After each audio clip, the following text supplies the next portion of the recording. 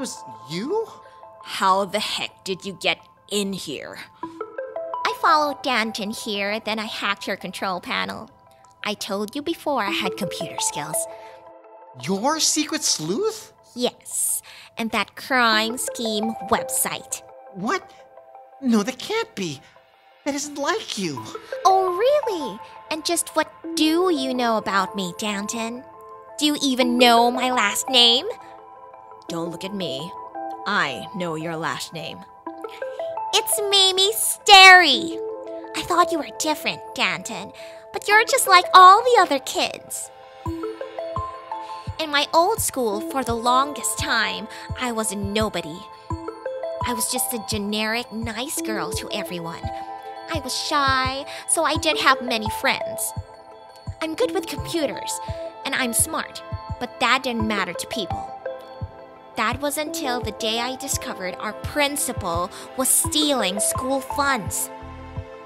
Most of the students and faculty hated him, so they were glad to see him go. And I became a hero. After that, everyone would come to me for help in finding stuff or catching thieves, all kinds of detective stuff. It was great. Soon, I became known as Mimi Mystery. You didn't actually tell people to call you that, did you? Yes. Why? You need help. But after a while, people stopped coming to me. It was bound to happen, I suppose. I lived in a small town. Not many exciting cases pop up in a place like that. And I got scared I'd become a nobody again. But I figured that there were still bad people out there who wanted to do bad things. I just had to fish them out. So you came up with the idea for your scheme website. It was so simple. People who wanted to commit crimes would come to the site to learn how. Then, I'd give them a scheme with just enough holes in it so that only I could solve it.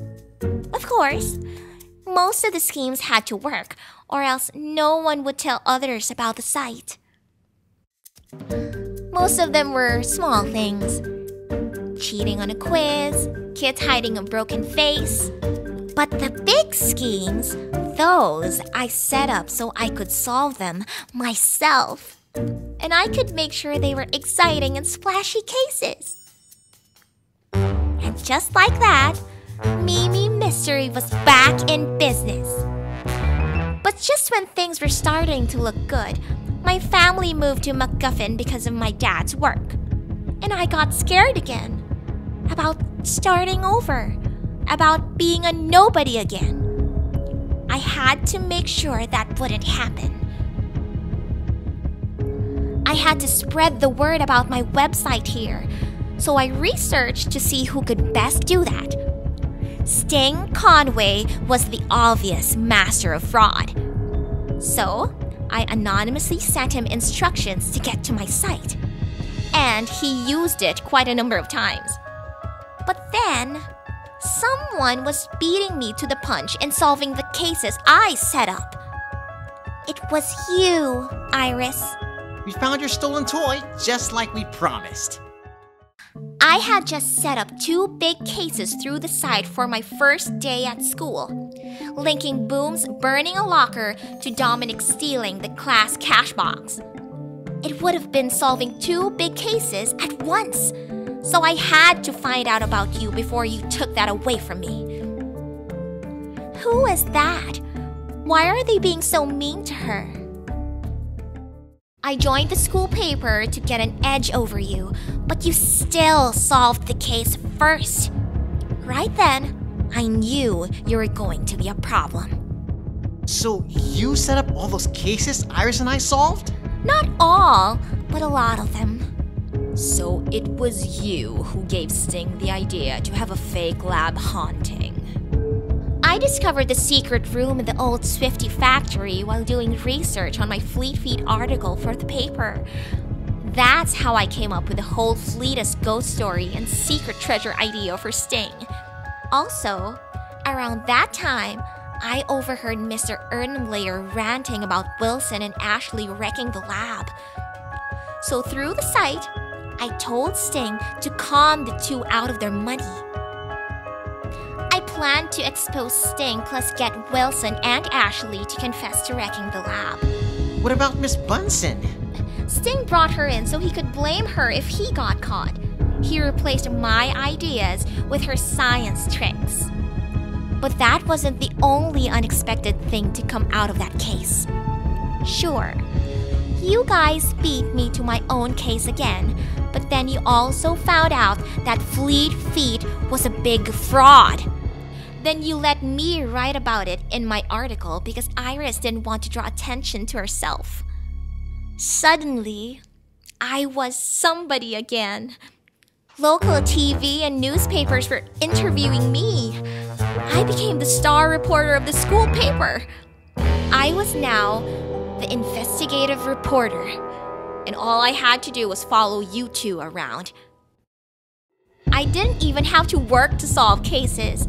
Iris would do it, and I could just take the glory since she didn't want it. Like during the club's war. I took charge of our booth so I could follow you guys and cover the story. So, if we helped you, why are you doing this to Iris now?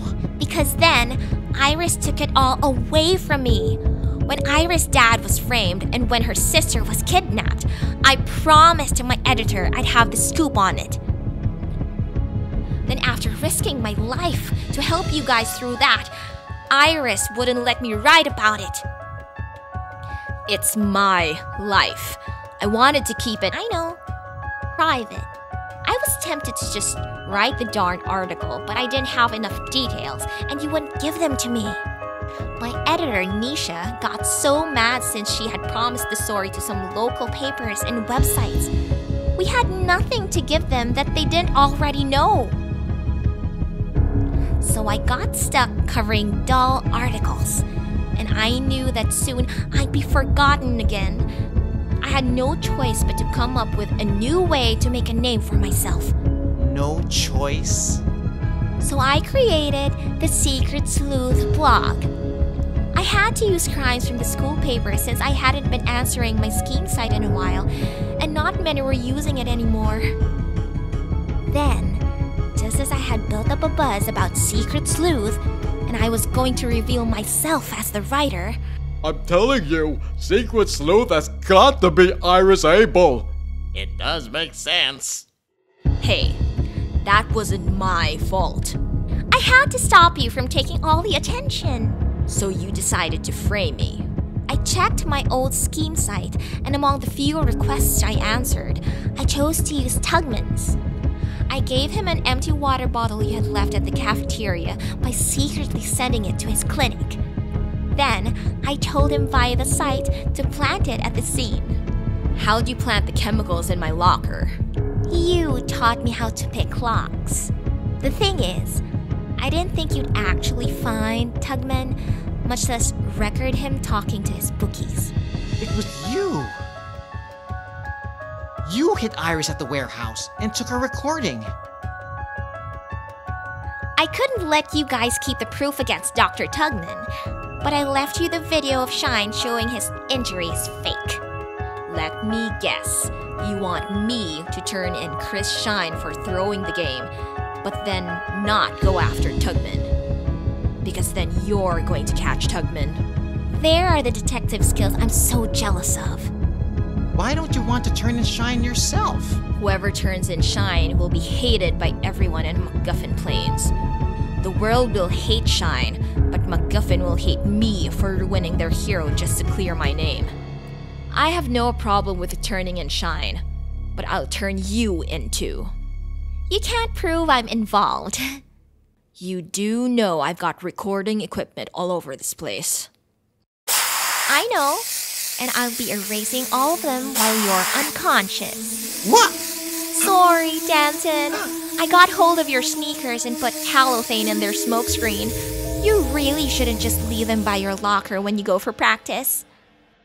I want you to know, Iris, that I know about your mom. I saw what was written about her in your records, If you want to keep that private, don't cross me.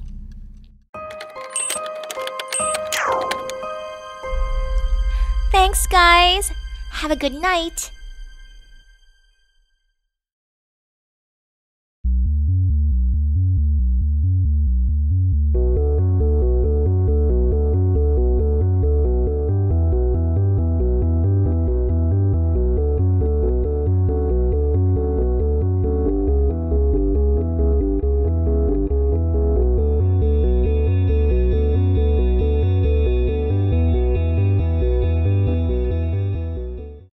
Do you think you can figure out the mystery?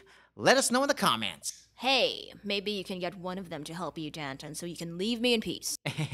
Anyway, see what happens next. We have new episodes every week. Like and subscribe to keep updated. Or don't. Whatever. See you next time, guys.